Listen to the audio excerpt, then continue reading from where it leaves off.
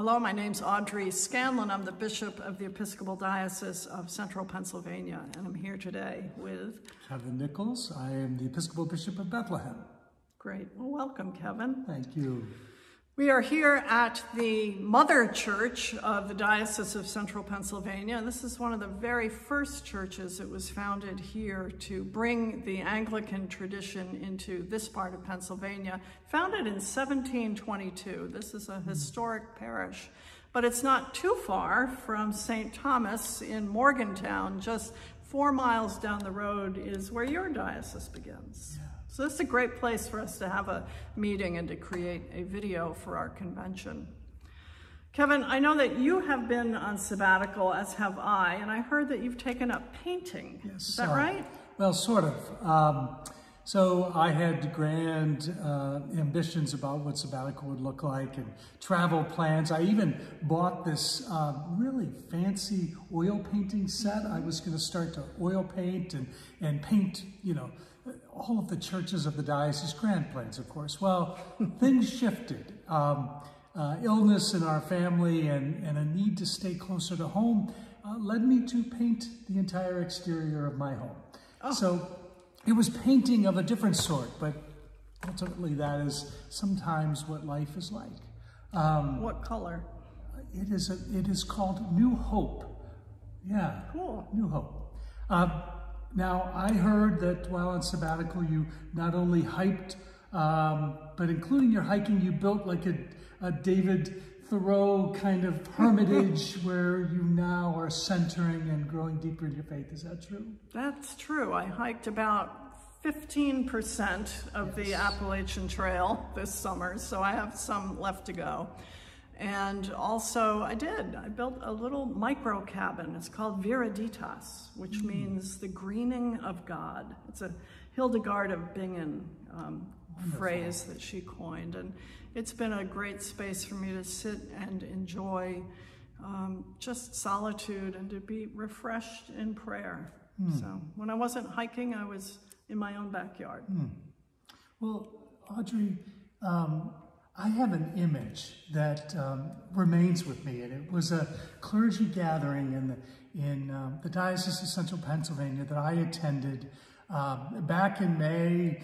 It seems like forever, but maybe almost 2 years ago, and you kind of pulled me aside, and we were kind of in the back of the room. We were overlooking the clergy who were gathered there, and you said to me, I really love these people. And I was so taken by that moment, and oftentimes I find myself as I'm driving away from a visitation, sometimes the drive there's got anxiety, but the drive home is always filled with this sense of also either feeling beloved or feeling so grateful for the people that we're called and gifted to serve. And it constantly reminds me that, you know, here we were, two folk who kind of grew up 15 minutes apart in Connecticut, who wouldn't believe it, but have now fallen in love with Pennsylvania and the folk who serve and minister in our churches. It's really powerful for me. Yeah. Well, I remember at one of our early Reunification Discernment meetings when we were all telling a story about how we had become found the Episcopal Church, I guess. And your story morphed a little bit into saying how much you and Patty really, you never thought that you were going to leave New Hampshire and find any place like New Hampshire, but that now you really felt at home here, that this was your home. And so I think both of us we've bonded pretty well, I think. Yeah. And that's a testament to the people that we serve as well. Yeah. And, you know, I offer this because we also are deeply committed and have a strong sense that the future of this diocese is not about us. It's not necessarily about where we're called, but it's really about where God is leading us and guiding us in this moment. And maybe you could just say a few words about how you see the episcopacy in this moment, in this emerging moment, as we imagine the possibility of reunification. I think for a long time we've lived into one model of the episcopate, and that the church today is calling us to imagine new ways, not just of being individual parochial entities or parishes or congregations. All of our congregations know that things are changing, and we're being called to think of new ways to be God's presence in our communities. But also we are being called.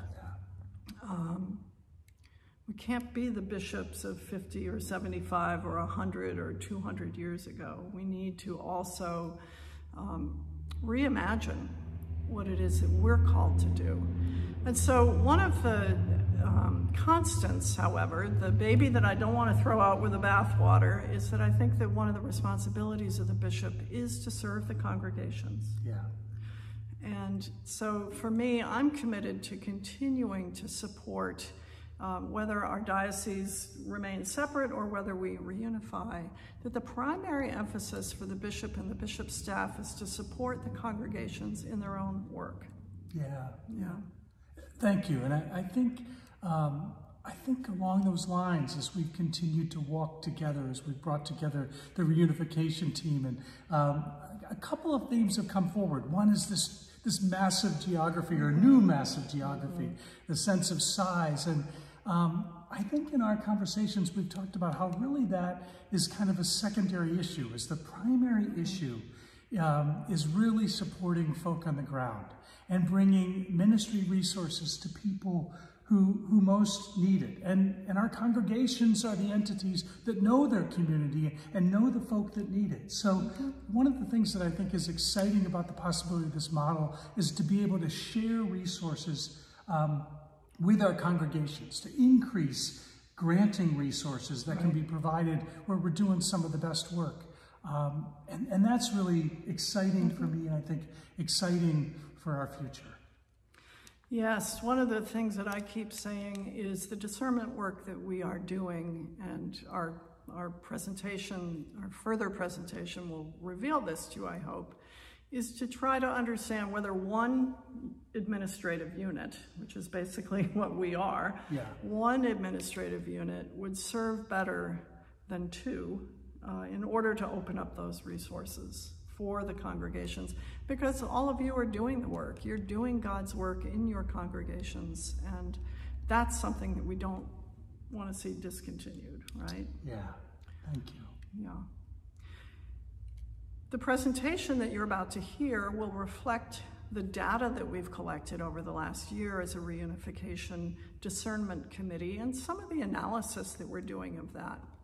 Today we're not voting on whether to reunify or not, as much as we are continuing the exploration, and I would say the prayerful exploration of who we are and what we have to offer each other for God's mission. And so we invite you today to listen with open hearts as we work together to chart our future. Thank you, Audrey. And to all of you who are listening this day, just know of our love and our gratitude as you walk together with us in discernment.